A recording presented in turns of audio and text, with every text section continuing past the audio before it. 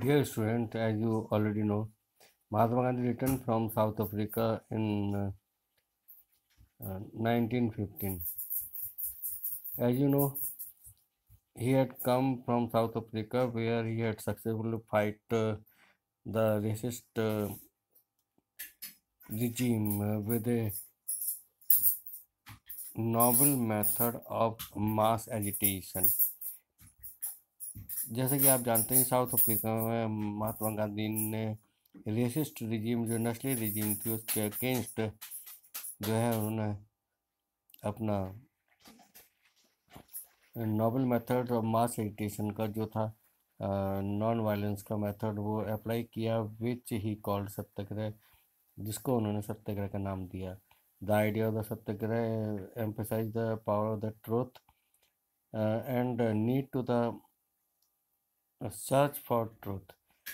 सत्याग्रह का आइडिया जो है वो ट्रूथ की ट्रूथ पर जोर देता है and the need to search for truth और सच की ज़रूरत पर जोर देता है।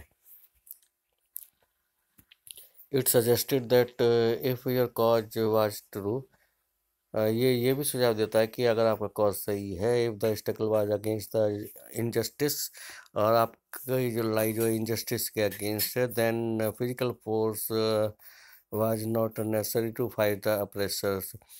तो in that conditions you will not apply the physical force to fight against the oppressor without seeking vigilance, बिना हिंसा के, बिना विदाउट एनी वायलेंस और बीइंग एग्रेसिव, और बिना किसी एग्रेसिव हुए बिना ये सत्याग्रह could win the battle through the non violence. एक सत्याग्रही जो है he can win the battles through the non-violence method.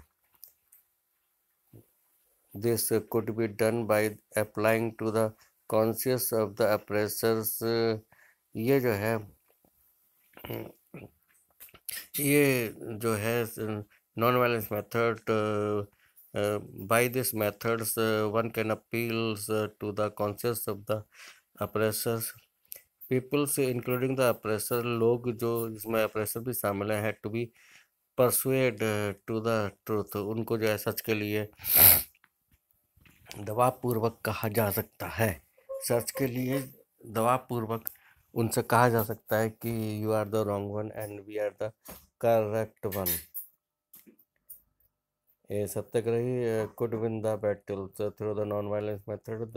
It could be done by appealing to the अप्रेसर्स,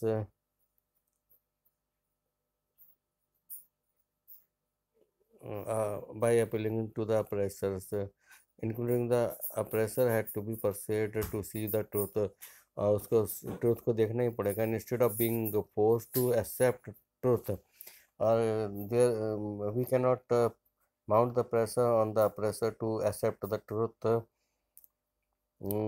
through the use of the violence. By means of violence we cannot mount pressure on the oppressor. हम oppressor पर कोई दबाव नहीं डाल सकते कि accept सच को truth को एक्सेप्ट करें, but by the means of non violence method we can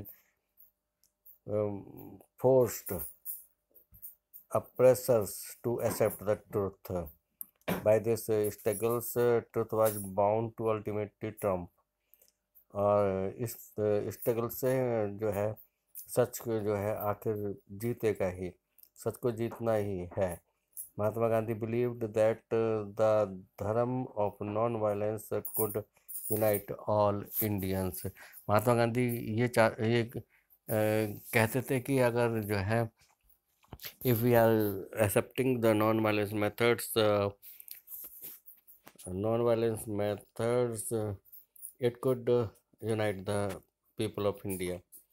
After arriving in India, Mahatma Gandhi successfully organized these satyagraha methods in different places In 1917, he travels to Champaran 1917 में वो चंपारण की यात्रा की बिहार में, and for the inspiring the peasants, peasant को in the year of the 1916, he traveled to Champaran in Bihar to inspire the peasants to struggle against the oppressor's plantation system. 1960 में महात्मा गांधी जो है बिहार गए।